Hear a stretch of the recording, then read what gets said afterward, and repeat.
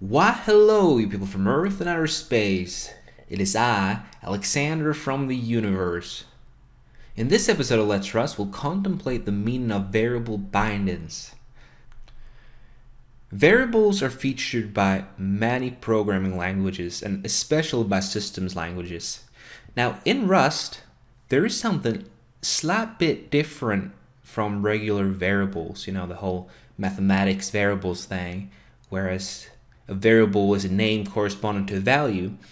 Rust's got variable bindings which are not identical, they're quite similar, but they're a whole lot more powerful. You create variable bindings by using the keyword let, L-E-T. So you let something be equal to something. We're gonna create a variable binding named x. We're gonna set it equal to a number like, well, it's gotta be contained by the Fibonacci sequence. Let's go with 5. And end it by a semicolon. X now has the value of 5. But hey, this variable binding doesn't specify type. So how on earth will a Rust compiler know that this variable binding is an integer? Because this clearly is an integer. It's got the value of 5, it's a whole number, and can be either negative or positive. That's an integer. But how does the compiler know that? In Rust there's something called type inference, which is usually present in higher level languages such as Python, or might I say JavaScript. And Rust got that too, which is really cool for a systems language. This means that upon runtime, Rust is going to figure out the types of all variable bindings. There is, however, a way that we can explicitly type in a type. If we want to make sure that this type is of, say, an i32, which is a 32-bit integer, we can type in a colon after the binding name, and then type i32. So an integer stored inside 32 bits. Now we're being very clear to the Rust compiler, because the Rust compiler really doesn't care if we do this. It's going to figure that out on its own anyway. Now there are times when we might want to store a variable binding and say just one single byte, and then we can go for i8, which is also a variable type. There is the i8, i16, i32, and i64, all with different bit sizes. So the i8 consists of 8 bits, and our x binding stores the value of 5. Now let's remove that, because that seems really silly. We don't need that right now.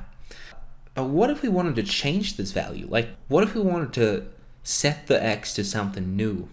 There are two different ways in which we can accomplish this task. It's either by overriding the current binding name x by typing in another let with the same name x is equal to 8, for example. Now this binding x to 5, this no longer exists. X now has the value of 8. What if we wanted to change the current one, like a regular change? We just wanted to change the x to something. Then what we could do is we could type in x equals 8, but this is going to generate as an error. Like if we were to run this like so inside our cargo project here, we do cargo run, it's going to say this: reassignment of immutable variable.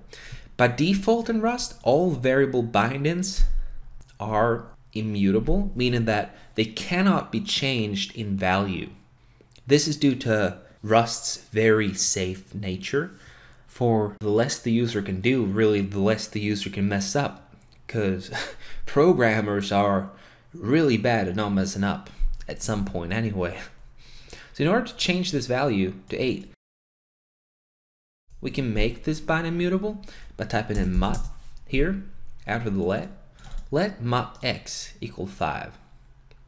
This means that let a mutable binding x.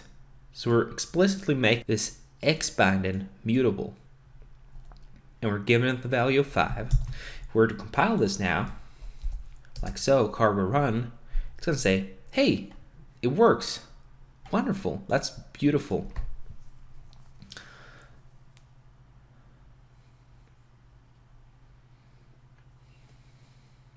But this doesn't seem more powerful than regular variables, does it? In order for us to show part of the potential of this, we can, for example, define multiple variables at the same time, multiple variable bindings at the same time, introduce multiple bindings at the same time, but typing these, making a parenthesis here instead, typing for example xy, and then setting it equal to something called a tuple, which we'll discuss later.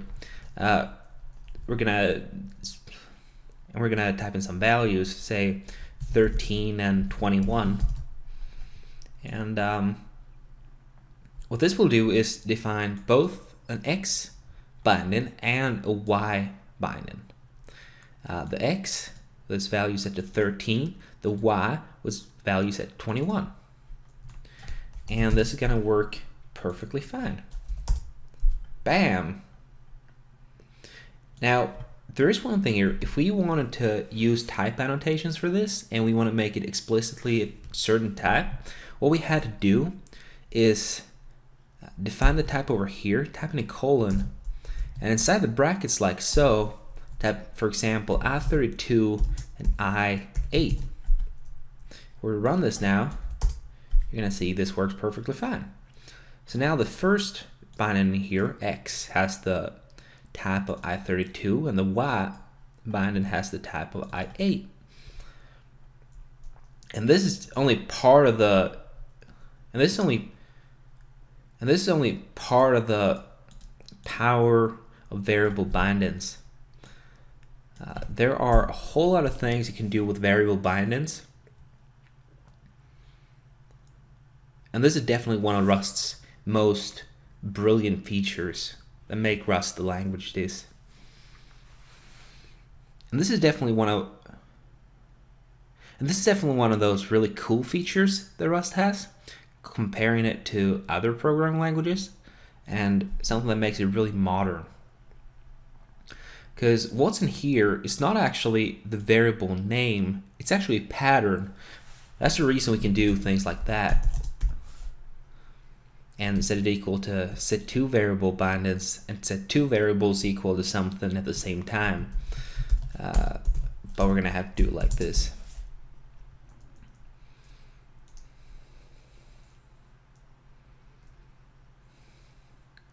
And something to notice about variable naming when naming your bindings is that your variable binding names are written in snake case. So snake case is like lowercase snake case, written lowercase snake case, like so. We have everything's lowercase. When there's a blank space, we use an underscore in order for it to, by convention.